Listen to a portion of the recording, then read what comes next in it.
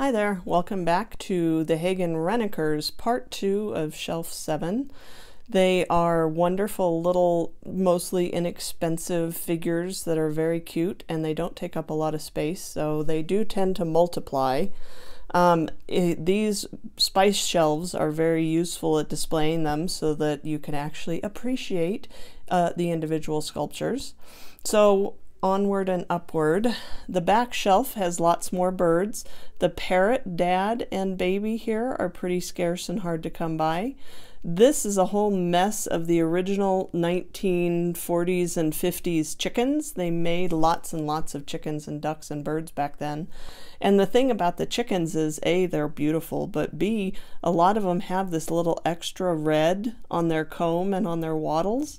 And again, that red is very fragile because it's painted on after they fire. So it's very hard to find them in good condition with that red. This guy has a lot of his red rubbed off. This guy has the red rubbed off of his crest.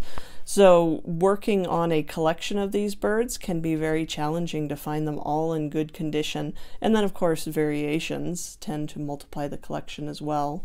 These two, the bigger ones, are from the specialty series that they did back in the 90s and are really pretty. But again, even though this red isn't that bright red, it is still put on after the firing, so this tends to get rubbed off a lot.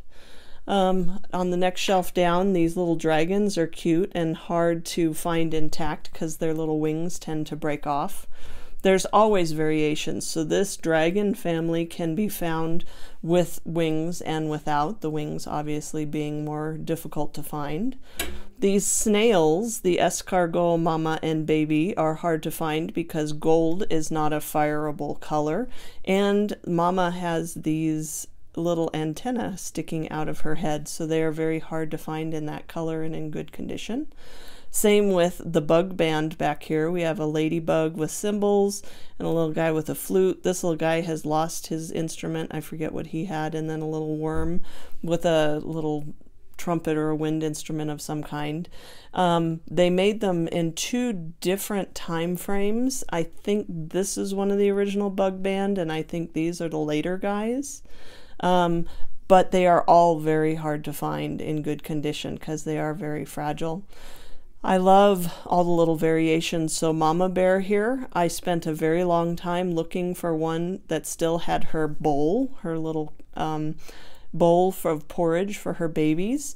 The seals here are very difficult to find with their original balls. They're circus seals. They're with a little set of circus animals that Hagen Renaker did.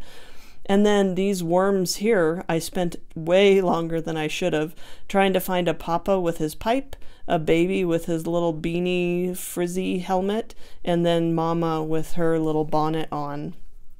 These two guys are both the same mold, but he has his little spinner on his beanie, which is another little variation. And then a reader, so I had to have the worm that is reading his book.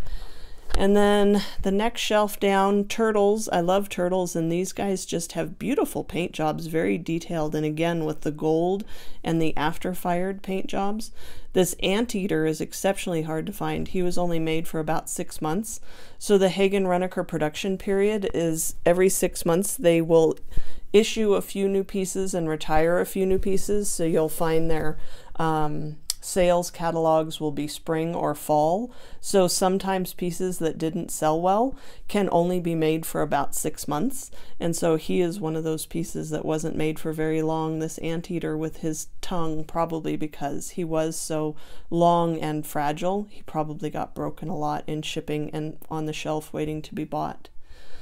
Then we have this little guy here is also an R spruce bunny. The little gray is applied afterwards, so the R spruce pieces tend to be more matte.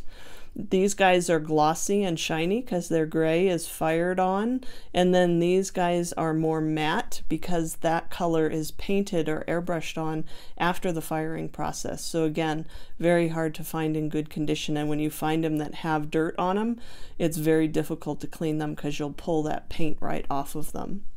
These bunny families, the blue and the pink bunny families, are very old and very difficult to come by because they weren't produced for very long. All of these bunnies back here, all the blues and the pinks and even the browns, are that original old bunny family.